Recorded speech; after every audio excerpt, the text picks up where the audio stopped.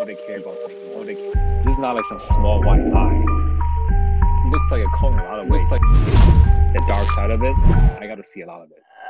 All right, honestly, I couldn't decide whether or not I should make this video because it's low-key embarrassing as fuck to talk about. It's a true story of how I got wrapped up into a network marketing group, otherwise known as a pyramid scheme, and this is what I learned from it.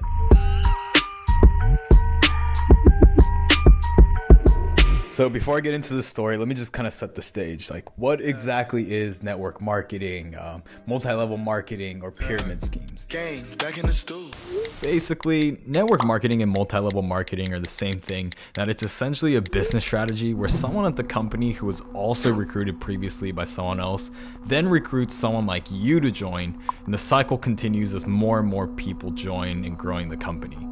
In theory, you earn money by selling the company's products, and you also earn a percentage of sales from all the people that you brought to the company. Therefore, the more people that you bring, the more money you make. You see the picture? Alright, so how did this all begin? About a year ago, literally a month into moving to Austin, one of my college friend's older brothers DM'd me on LinkedIn out of the blue. Let's call him Jay. I've never really spoken to Jay, but nonetheless, we started exchanging messages, and eventually the conversation shifted towards our goals, like our long-term plans and blah blah blah. He proceeded to then tell me how he's been building this side hustle with the help from a couple in the Midwest that he met, and they're helping him build this wildly successful e-commerce business. He said, "Gen, you know what, you seem like an ambitious and humble guy. Let me see if what I can do and introduce you to them." And yeah, you know, at the beginning it definitely felt sketch, but I was pumped. I've always wanted to be an entrepreneur. So when Jay sold me that dream and a vehicle to get there, I was hooked. Fast forward a couple more messages and Zoom calls, and he then finally introduces me to this so-called mentor. Let's call him M. We then had like 5 to 7 Zoom meetings called the vetting process, where I essentially had to prove myself to earn mentorship, and if it even made sense for both of us to give me this opportunity to launch my own business as part of their group. I mean, look, it's easy now to say how obviously sus this all sounds, and I cringe at how naive I was. But in all honesty, what really drew me in was about the impact that both Jay and M would talk about.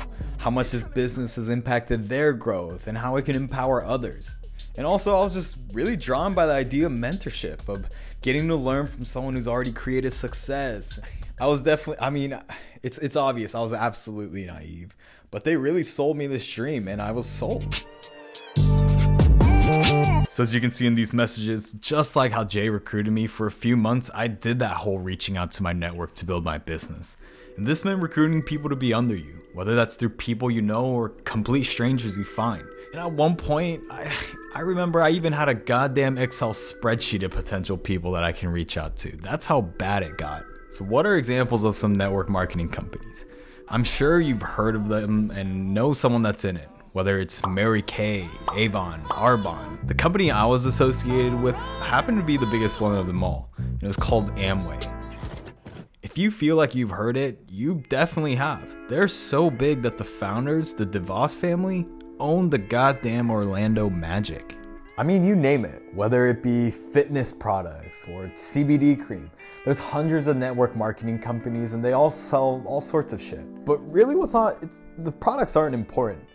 What's common about these network marketing companies is that it's all based on getting people under you, recruiting people so that you can make a bigger pyramid and really create more money. To stay active as an Amway distributor, or IBO they called it, it meant having to purchase a certain amount of products for ourselves every month. But not only that, I had to subscribe to an educational podcast where they taught us mindset and how to build our business.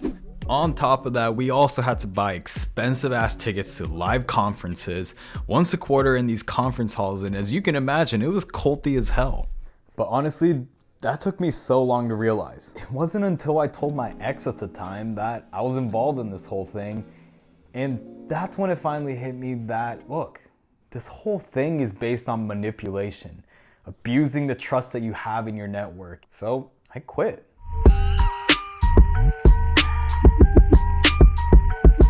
Thankfully, I was only in it for a few months and never recruited anyone. But the reality is that there are people who I actually spent years in this shit and successfully recruit a lot of people under them. And I'm sure that we can all agree that someone like that will really know what's going on in these network marketing companies. Recently, I did exactly that. I was just like, oh my God, like, I felt like the world's collapsing because I trusted these people so many years. I interviewed a gentleman by the name of Hugh Zhang, who in 2018 left his wildly successful network marketing business that at its peak was running around $1 million in revenue. He had hundreds of people under him from all different states and countries. So I interviewed him to hear about his experiences in network marketing after 12 years and the dark underbelly that ultimately made him leave. Says she know me yet to lie. Reach a certain level that's quite significant in network marketing, probably like the top 0.1% or so. So out of all the people in network marketing, I was one of the few people that actually make money, because the myth about most people lose money is quite true in my experience. Did you look for a certain type of person? Right. Like, it's kind of like they offer you like all the things an ambitious young person wants. And then later on, I started also seeing that they also teach us to target international students. The problem was that was not the whole story. And when I get to see, obviously, the other side after 12 years, I saw the other side of things that's not shown. And that's eventually left to me, leaving the business. Yeah. Yeah. So let's actually dive into that. What was like your main catalyst for leaving? In this organization that I was a part of, they were actually targeting international students for over a decade to recruit them to join network marketing businesses, basically making legal claims that was entirely false. Like, they would tell international students like, oh yeah, you can build network marketing business here in the US, even as international student, it's legal, don't worry about it, it's not a job, you can do this.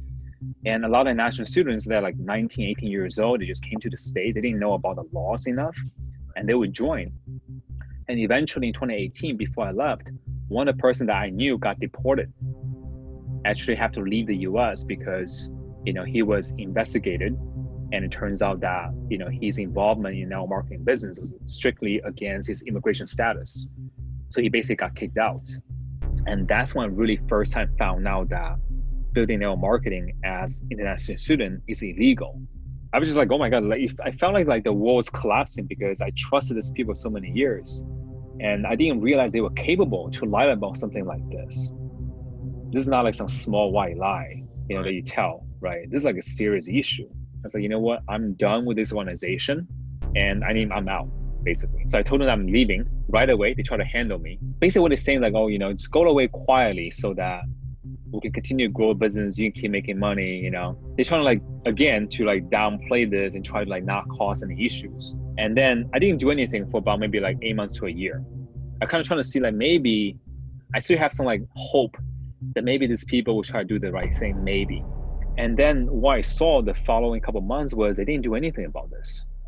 They literally didn't say anything. And they continue to recruit international students just like normal. That's when I realized that, if I don't do something about this, there'll be thousands and thousands of more students getting scammed and putting themselves at risk without knowing it. That's why I put out a podcast in May, basically, broadcast to all the people that follows me, let them know that, look, if you recruit international students, you are effectively putting them at risk of deportation. They are just like any other, scammy business people. All they care about is making money. But do you think that network marketing is a cult? How in the collective fuck did you fall for this? Right, if you look at a lot of people in the religious cults, it's kind of like that.